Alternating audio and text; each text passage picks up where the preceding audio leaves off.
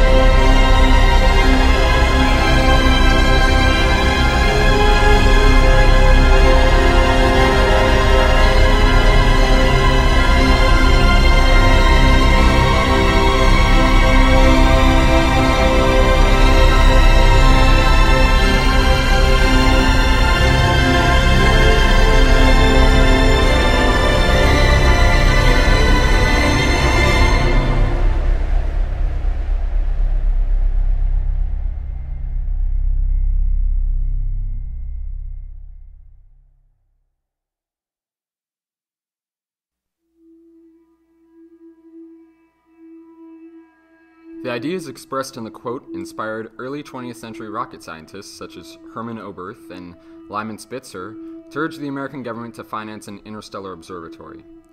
Unfortunately for scientists at the time, the American government, nor even any other government, had the technology to launch a man into space, much less a giant space telescope. In 1962, United States President John F. Kennedy inspired a nation into believing that NASA could send a man to the moon by the decade's end. But why, some say, the moon? Why choose this as our goal? And they may well ask, why climb the highest mountain? Why, 35 years ago, fly the Atlantic? Why does Rice play Texas? We choose to go to the moon. We choose to go to the moon in this decade and do the other things, not because they are easy, but because they are hard. Because that goal will serve to organize and measure the best of our energies and skills, because that challenge is one that we're willing to accept, one we are unwilling to postpone, and one we intend to win, and the others too. In 1969, the Apollo 11 crew became American heroes and completed the first ever moon landing and proved Kennedy's assertions true. Now that everyone knew that men could be sent into space and come back safely, NASA and other companies realized a telescope orbiting the Earth was not totally out of the question. 8 years after the Apollo 11 mission, funding for the Large Space Telescope Project, also called the LST, was approved by the United States government and construction began immediately. Astronauts Lauren Shriver, Charles Bolden, Bruce McCandless, Catherine Sullivan, and Stephen Hawley were tasked with crewing the shuttle that would launch the telescope and deploy it into orbit. In 1983, the LST project was renamed the Hubble Space Telescope Project, after Edwin Powell Hubble, a great astronomer who was the first to discover an expanding universe. The newly named Hubble Telescope was finished in 1985 and was an amazing feat for mankind in their relationship with space and the interstellar world. The Hubble mission seemed to be heading toward an early launch date, until disaster struck in 1986, when the Space Shuttle Challenger launched on January 28th. T-minus 21 seconds, and the solid rocket booster engine gimbal now underway. T-minus 15 seconds. 1, and liftoff. Liftoff of the 25th Space Shuttle mission, and it has cleared the tower. So the 25th Space Shuttle mission is now on the way after more delays than NASA cares to count. This morning it looked as though they were not going to be able to get off. The Challenger disaster created angst toward launching more people into Earth's orbit. Many were just getting over the death of 7 crew members of Challenger and didn't want to send another crew to their potential deaths. Nevertheless, the Hubble Space Telescope launched 4 years after Challenger, on April 24th, 1990. After its deployment into Earth's orbit, the telescope got right to work. On June 25, 1990, Hubble's first images were sent back to NASA, and the results were less than thrilling. Within the year, a new package for Hubble was approved, COSTAR, also known as the Corrective Optics Space Telescope Axial Replacement, to correct the mistake and hopefully take clear pictures. On December 2, 1993, a crew led by Commander Richard O. Covey launched from Kennedy Space Center on the Space Shuttle Endeavour with the mission to install COSTAR into the Hubble Space Telescope. Shortly after COSTAR was installed, stunning pictures were being received by NASA, images we'd never seen before of deep space. In 1995, Hubble captured remarkable images of the pillars of creation, an astounding mass of hydrogen gas that humans had never seen before. Later that year, the first Hubble Deep Field was observed, which allowed astronomers to study galaxies in the early universe. And most importantly of all, the Hubble telescope truly confirmed that the universe is expanding, affirming Edwin Hubble's discovery in 1920. In 1997, NASA prepared for a second servicing mission to replace the Faint Object Spectrograph, FOS, and Goddard High Resolution Spectrograph, GHRS, with the newer, more advanced Space Telescope Imaging Spectrograph, STIS, and Near Infrared Camera and Multi-Object Spectrograph, NIC-MOS, with the crew of the Space Shuttle Discovery. This helped Hubble to observe the visible afterglow of a gamma-ray burst in the distant space. Shortly after, in 1999, Servicing Mission 3A replaced 6 gyroscopes of the telescope, helping the telescope point at celestial objects. And Servicing Mission 3B installed Advanced Cameras for Surveys, ACS, the NICMOS cooling system, and new solar panels.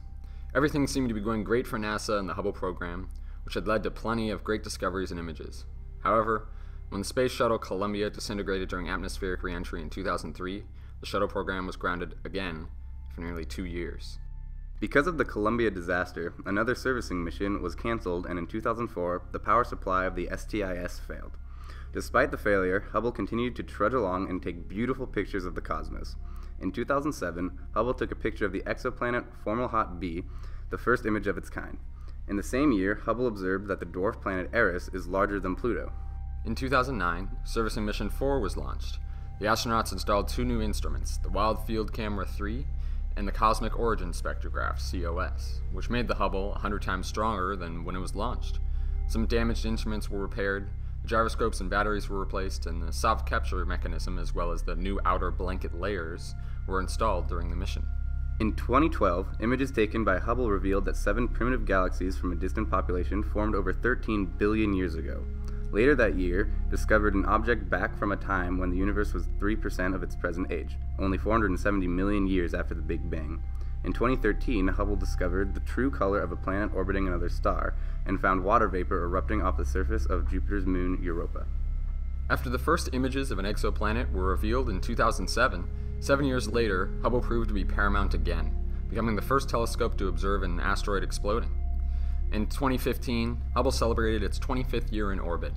Hubble also captured 4 pictures of an exploding star to top its list of astonishing images taken in a span of just 25 years. Now, NASA and the ESO looks to the future.